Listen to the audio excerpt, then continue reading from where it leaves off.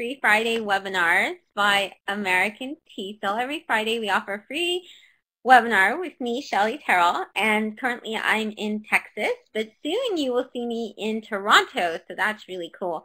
I'll be with Tyson Seaburnt and at the TESOL Toronto event, so that's really, really cool.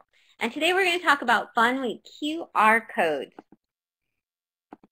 So what is a QR code? Well, here's a QR code here. It's a little fancy one. This is actually my QR code. So you can actually take your phone, and if you have a QR reader, you can scan it, and then you'll be able to find my information, more information about me. But that's not the reason to use QR codes necessarily.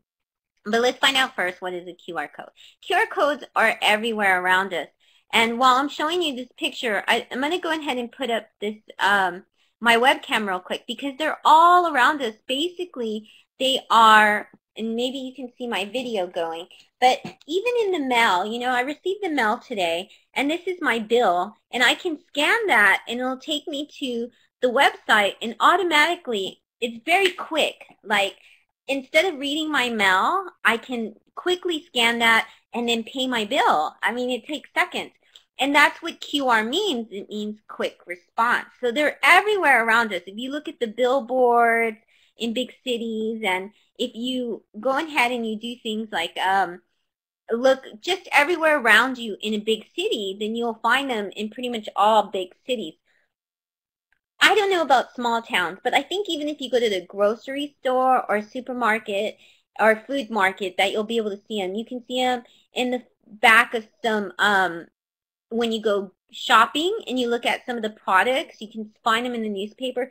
So they surround us already. This is a really cool one, I thought. They even put them on treats. So I saw some that were on cupcakes. I've seen some on dresses, on t-shirts.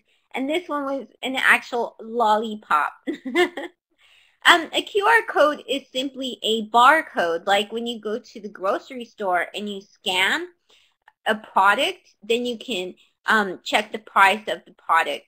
But, I mean, you have to scan it, and it's very unique. It's like a thumbprint. You have one QR code, and that's your QR code, or the QR code for that. So one QR code won't be something else necessarily later. And that's what it is. It's basically one of those little black squares. It usually has like 3 of the little boxes. There are some drawbacks. One of the drawbacks is that you need the technology. A QR code does need a QR scanner to read it, and it has to be online for the QR codes. I mean, there's some things you can do with QR codes offline, but the majority of QR codes to be read, you have to have an internet connection, you have to have a QR scanner. Well, if you're already using iPads in the classroom, the Samsung netbooks, or if you're using your iPods, or if you're using a smartphone, an Android, or an iPhone, or even a BlackBerry, then you can already automatically have a QR code reader for free. There are so many apps. I recommend QuickMark. Regular cell phones, I guess, also have QR code readers. Now, the internet access, that might be a challenge for you.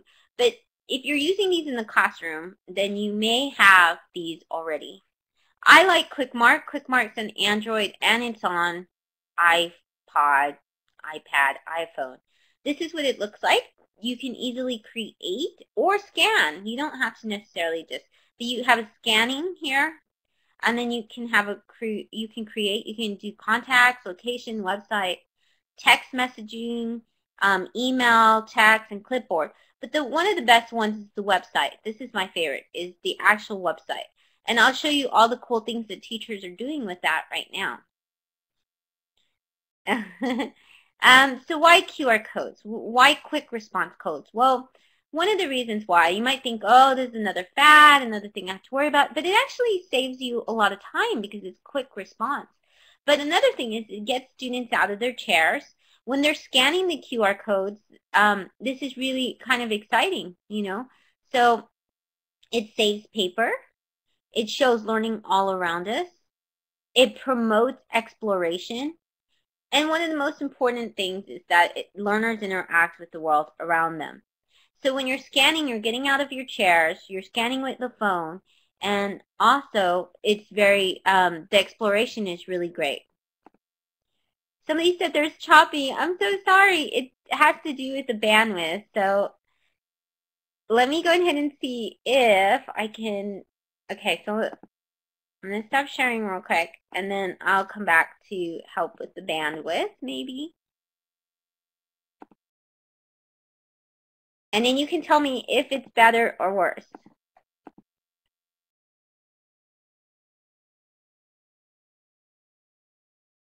Okay, how's that? Is that better or worse with the bandwidth?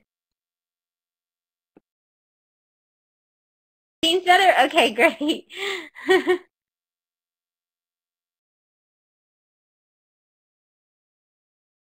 Okay, so we will go back. Here we go. Okay, so hopefully you can see this again.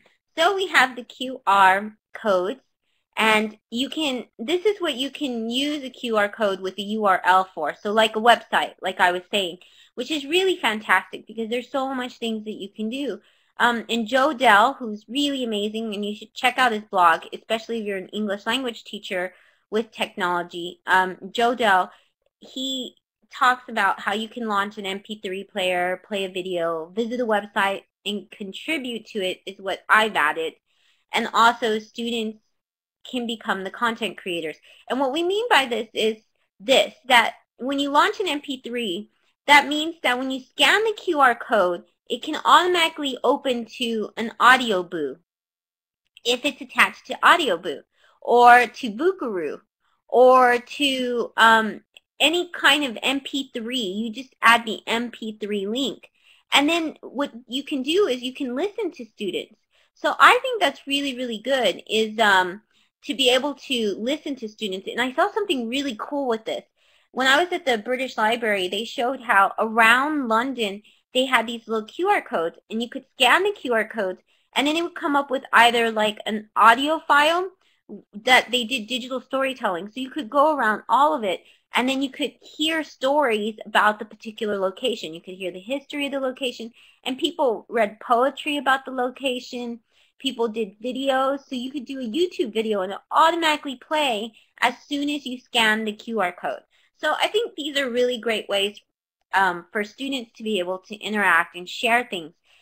But the most important thing when you have a QR code is to make sure, and even with all technology, that the student is the content creator.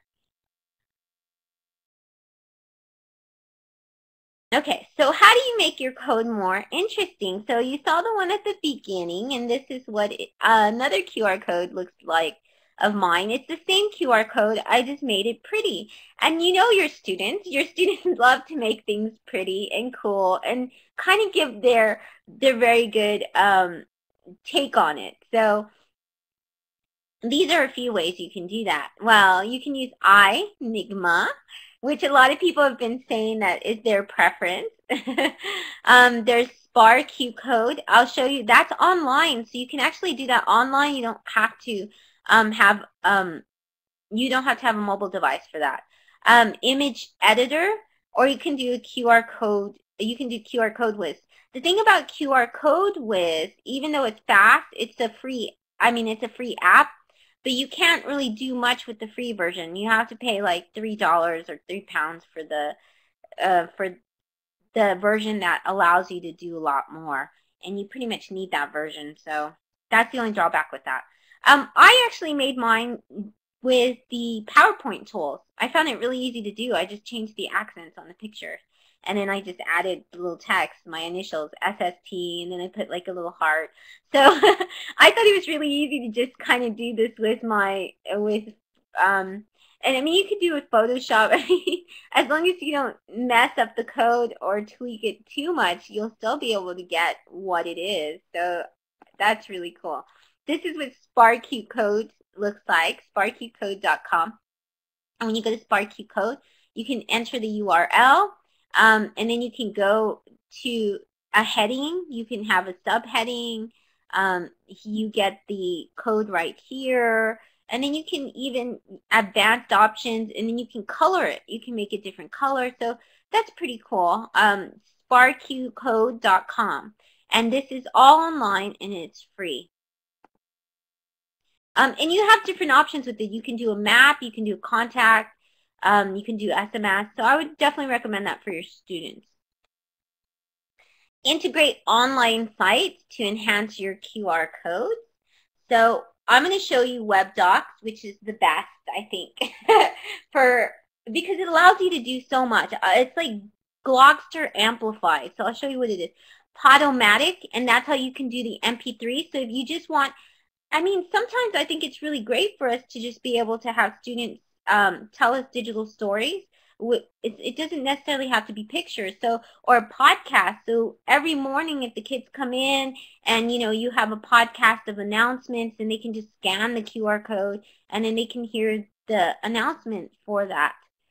YouTube, you can attach it to YouTube video. And the trick is, when you do it on a website, what you want to make sure is that the student is able, since we're doing it on mobile devices, on iPad, iPod, Android, you have to do something that you have to integrate with a website that you can also have and see on the mobile device. WebDocs is HTML5, so that will show on Android, that will show on iPad and iPod. If you have Flash on a website, then you don't want to use that website because you're not going to be able to show the videos, or things aren't going to come up. So that's one of the reasons why I recommend these particular, because these work with mobile devices. You can see them quite well. And you can see videos, you can hear audio, and that's what you want, is that you want like different multimedia that you can have access to. Photobabble, that's talking pictures. Basically, they have the pictures up there, and the student has voices. They narrate their pictures. So Photobabble is really great, and there's a Photobabble app. Posterous, it's the easiest way to blog, posterous.com. And then you can add audio and video and all sorts of things. And it's so quick. It's really fast. And Blabberize. Blabberize, okay, so the trick about Blabberize, in order to view it, you have to make it in, your Blabberize is so funny because you can take the mouse of the pictures and you can make them talk. But you have to create the video. And after the students create the video, then you can have a QR code for it. So let me show you the really cool ways that teachers are already using QR codes. Integrate with Realia, real objects, that we bring into the classroom. And this one teacher here, the PE geek, what he did, and I think this is just fantastic, is he took a skeleton. Usually, you get the kids up there and you say, this is the mandala, where is the mandala? And it's like, some of the kids are just bored. A better way is this way. Tell them to take their mobile devices out. You have QR codes for each part of the body. They scan the area, and they're able to find videos. They're able to go on an online forum and type answers to questions about it. They're able to see different types of websites with more information. So it's a fun way to explore. I mean, the kids just having a phone will scan the QR codes, and each of them you'll see exploring and really interested in actually learning about the human body. Or you can do this for any object. I mean, in language teaching, we have units all the time where we have to teach vocabulary, and I think this is a really great way to kind of drill and find the way to teach vocabulary that they'll remember and they'll be really excited about remembering. And the great thing is, because these QR codes are saved in the history, when the student wants to study, they just go to the history of what the QR codes were, and then they can go back and they can study. It's already on the mobile device. So when they're at home and they need to study for the test, then they can go back and they can refer to it. Or if they need the information for a project, then they can go back and refer to it. So there's so much you can do with that. QR codes plus WebDocs. Well, like I said, I love WebDocs. WebDocs can look like this, which is an e-portfolio. And that's a very, very popular way to use QR codes. Teachers are using them to do e-portfolios. It saves a lot of paper. So I remember when I used to have like a whole entire folder, and my students would have to put it on a flash drive, but they would also have to have their folder, their ePortfolio folders.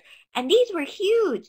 They were so big. And I always felt bad about the paper, but these were the papers, these were their essays, these were ways that I assessed them, everything they collected throughout the year. And at the time, I had added the flash drive because I thought, well, this way they can keep it for forever, you know. Well, now you can use a QR code. The student each gets their own QR code that they make, and they make real fancy because we learned how to do that. And then you can see different things that they've integrated. Now, WebDocs makes it to where all of these here are links. So like this, if I click here, that's a link to her Google Reader. If I do here, it's to her wiki or her wiki page. This is to her blog. This will show me her tweets.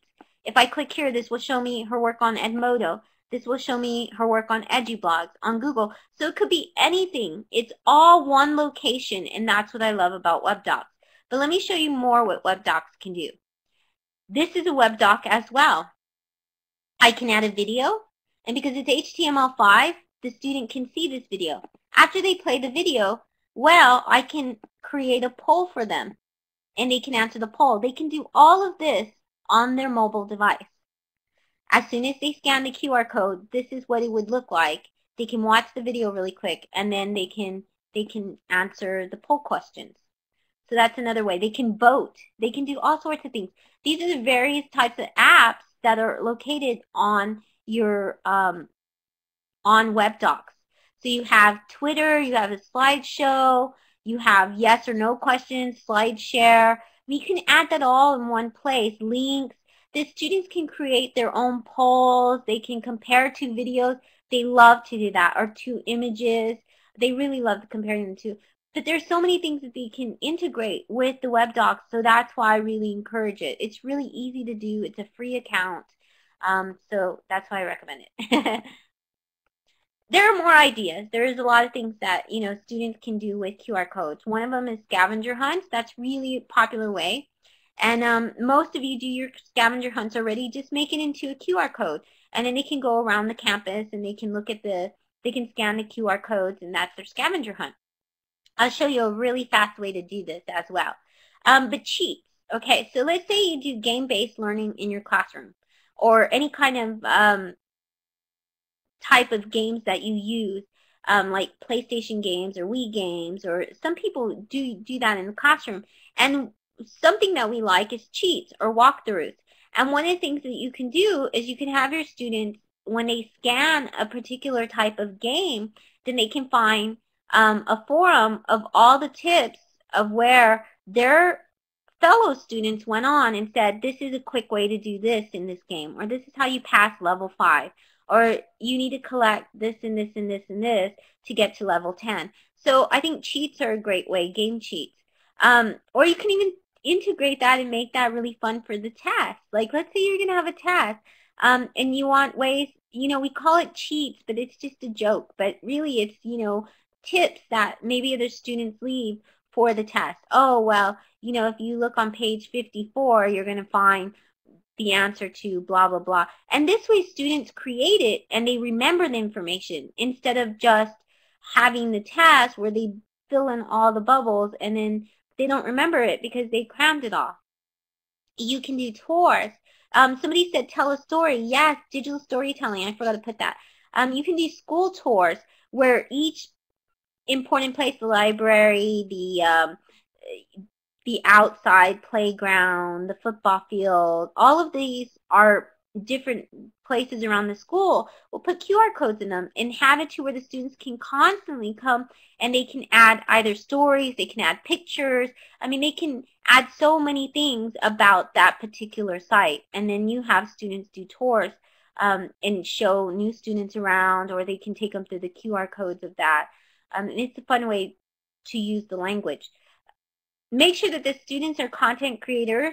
You can have online forums. You can attach it to a wiki, and then the students can go and they can automatically fill out a question or add to the forum more information. Book reviews. So have QR codes with any of the books in your that you want the students to read, especially if they're choosing a book and you have a list of books they want them to read. Have them, the reviews, they can be video reviews or audio reviews from other students who have read it in the past. So this is something that continually builds. If you're going to use the same books for a long period of time, then the students will be able to say, oh, this is the book that I want to use after they see the reviews.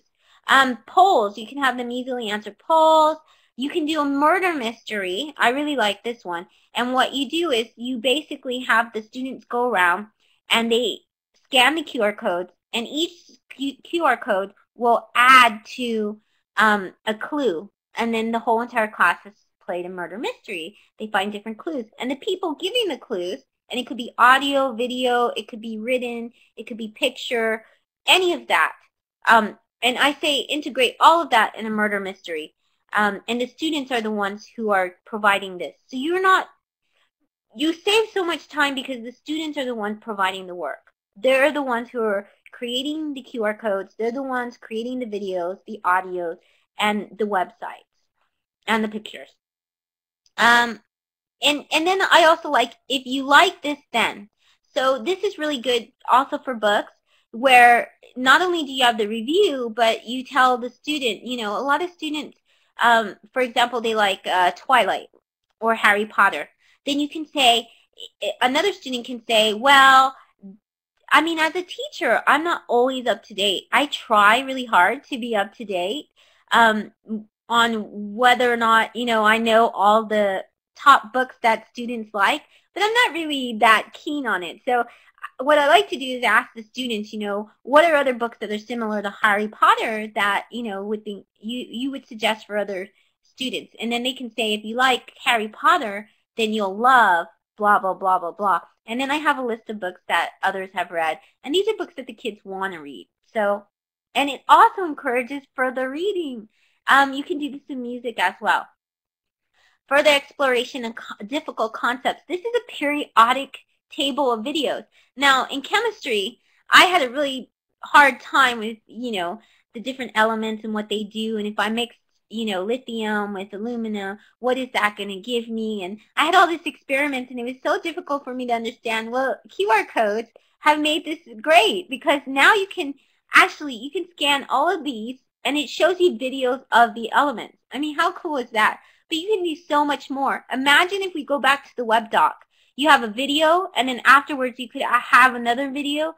You can have a series of videos that show you different experiments, that ask you questions, that ask you to take a poll, So there's so much you can do. Well, I thought for language teaching, why don't you do that with something such as accents or the phonetic chart? There's so many difficult things where the student can actually go and listen to the sound of the phonetics for language teaching, and then they can do a boogaroo, and they can actually compare their sound to the sound of the phonetics and see if they get it right. You can do that for a list of grammar. You can do that for verbs, for nouns, for different things like that. And these are things that we usually have to drill, and they're not very fun. So that's why I think it's a really great way to make it more interactive and that students remember it. And it's multimedia, so it really appeals to their learning styles. This is a QR treasure hunt generator. So this is the easiest way. So I said the scavenger hunt. Well, this is sort of the same thing. It's a treasure hunt. And thanks to Russell Tarr at RUSSELTARR on Twitter, who creates amazing things at classtools.net, he has created the easiest way to create a QR treasure hunt. It's a QR treasure hunt generator. Basically, one, you input a series of questions and answers, and that's what the student will do. 2, create a QR code for each question. And 3, put the QR codes around your school, and then the students find the answers to the questions. So see how easy that is? That just makes it so much easier. Well, thank you so much for coming today. I really hope that you learned a lot, and really thinking about the ideas that you can do with QR codes. And so if you would like more information, you can always scan my QR code here, and you can find how I have integrated this with WebDocs and see what a great way that WebDocs shows up on your phone. Now, one of the things about WebDocs that I didn't say is it has a Vimeo. And what I would choose if you're doing videos on WebDocs, make sure it's YouTube, because my Vimeo videos didn't show, but the rest of them did show. So if you can test it right now, you can see how easy it is, and you'll be able to see exactly how this works and how you can use it with your students. So I'm going to go ahead and open it up to questions. Let me go back here, and you can see my lovely face again. Hi, everyone. And if you have any questions, you're more than free to ask. And if you have any ideas, let me know. And I'll go ahead and I'll let you talk about what you're doing in your classroom with QR codes. Oh, the red one didn't work? Sorry. Maybe I should, let's see if I can.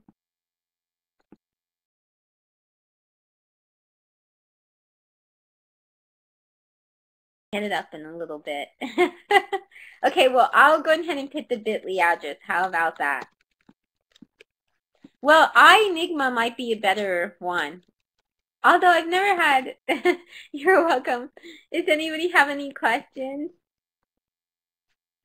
So it looks like with iEnigma, that's a really great way to scan code. So that seems what a lot of people are recommending. Oh, you didn't, but now you do. Elizabeth Ann, do you have one now? Elizabeth, do you have one?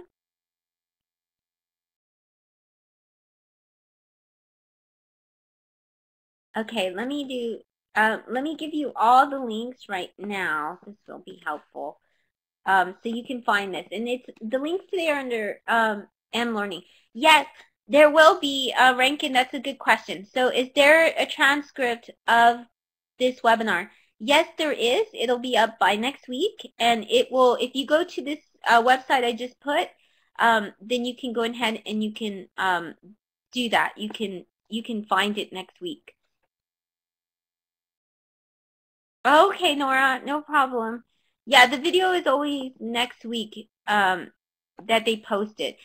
Somebody asked a question earlier. Let me see if I can find this question. Somebody asked, do you need a camera or a laptop? And then Peggy said you can take that you can take with a digital camera, that you can take pictures of the QR code.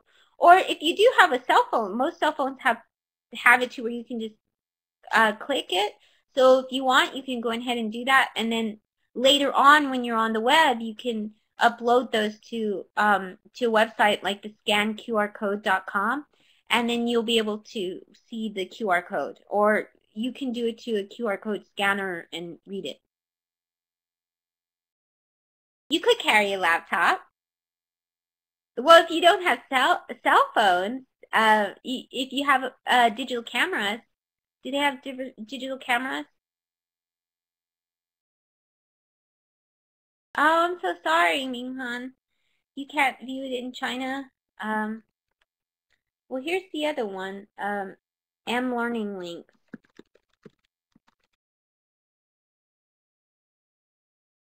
Well, they have to be online, and but they could carry around the laptop.